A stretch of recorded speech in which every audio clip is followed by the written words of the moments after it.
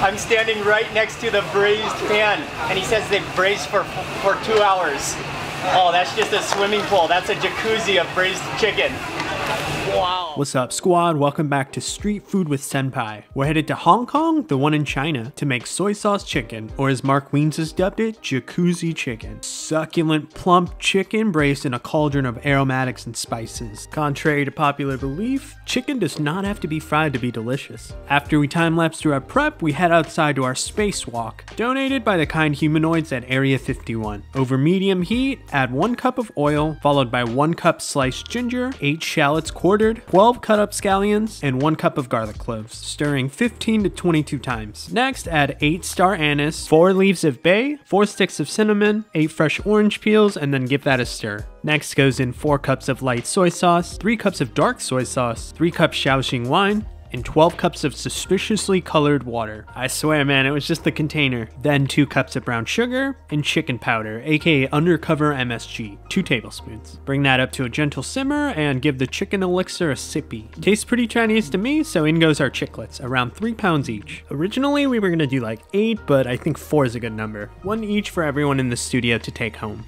Give it a few whirlpools and a few ladles over the top for good fortune, and then say farewell to your favorite chicken. You want the temperature to be around 170 to ensure juicy meat. For the absolute best results, you would cook this and then chill the entire thing till the next day. Around 50 minutes later, we'll come borrow 1 chicken and 4 cups of the braising liquid. Fair warning, you are gonna have a ton of this liquid, so you can make the sauce once and keep using that same liquid up to 3 times. Drain the liquid into a pot and get a good amount of it everywhere. Once you see it start spilling, just commit to the pour. We just don't give up halfway here in the BCU. Set that pot as hot as it goes and just walk away. You want about ½ cup of it to boil over because we just don't want too much sauce. These last 2 steps are optional. Who the hell decided to give this guy his own show? Mix in a cornstarch slurry 1 tablespoon at a time. That's just equal parts water and cornstarch. Once the sauce is thicker but not a gravy, set that to the side and onto our easiest side dish. Add baby bok choy to heavily salted boiling water. Just 30 seconds and it'll be perfect. Set that aside and we'll go peep out this chicken. My dudes, the smell in the studio? Smelling like the 2008 Beijing Olympics. Separate the legs, thighs, and wings and cut the breast in half. As you see, you don't even need a knife to cut this. You can cleaver right through the bones, but removing the chest plate will make it much easier to eat. Chop, chop, chop. Man, look at them juicy johns. Stop playing with me. To plate up this beauty, line a plate with plenty of white rice. Layer the chicken on top, followed by the bok choys along the side. Ladle on that magic sauce and be generous with it. Get your bok choy a little wet too if you're a naughty boy. And it's time to visit Flavor Town. This is pretty dope for what's essentially boiled chicken. I'm just gonna start throwing cinnamon and star anise and everything. Gonna be making some real crunchy grilled cheese. The sugar balances out all that soy sauce and all the aromatics synergize so well. A lot of bit of ginger and garlic never hurt anybody. And it's good for the old 6-pack. Now let me show you a realistic at-home version. In a tall but not too wide pot, saute a 1/4 cup garlic cloves, 1/4 cup sliced ginger, and 2 shallots sliced. The size of the veggies don't matter, we're just extracting all that flavor.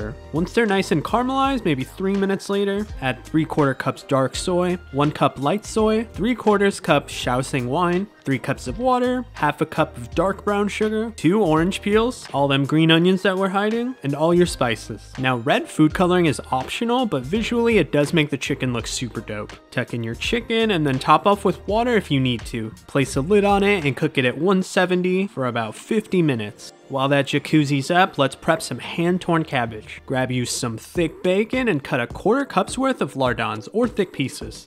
For the sauce, mix 1 tablespoon light soy sauce, 1 tablespoon Chinese black vinegar, ½ tablespoon sugar, ½ tablespoon cornstarch, ½ tablespoon chicken powder or MSG, and Szechuan peppercorns. I prefer the green ones a lot because they're way more aromatic and they don't obliterate my tongue. In a wide pan over medium heat, add your bacon, which I cut way too much of, but too much bacon is a myth, right? So I just added it all anyways. Once that's fully rendered, about 4 to 5 minutes, add 4 sliced garlic cloves, 1/4 inch of ginger, 3 dried chilies, and 1 scallion cut into 2-inch pieces. Stir that really quick and then add your Napa cabbage. You want to do about ½ a head's worth torn into 2-inch pieces. Stir that from top to bottom to disperse the heat evenly. Once it's half wilted, add your sauce and then combine it super quickly. It should thicken almost immediately and boom, you are done. Good stuff, dude. The last side dish we're gonna make, broccoli and garlic sauce, is even easier. In a small container, mix 1 tablespoon oyster sauce, 1 tablespoon light soy sauce, 2 tablespoons water, 1 teaspoon sesame oil, 1/4 teaspoon of sugar, and 1 teaspoon of cornstarch, and set that aside. Next, bring a large pot of boiling salted water to a well of boil, and blanch half a pound of broccoli heads. Just in and out real quick to prevent overcooking. Next, heat up a saucepan with 2 tablespoons of oil, 1 sliced red chili, the whites of 2 scallions, and 4 minced garlic cloves. Saute that for 2 to 3 minutes, then add in your broccoli along with your sauce. Cook that whole thing over medium for 2 more minutes until the sauce thickens. And that's it, son, you're killing it. We'll take a peeper at this chicken, and she's looking juicy as a mug. Then reduce some sauce, same as before. 2 cups of the braising liquid and about 2 to 3 tablespoons of slurry. Spilling it everywhere is optional. Cut up that beautifully red chicken and sauce them johns up. What's up, Costco? How you like that?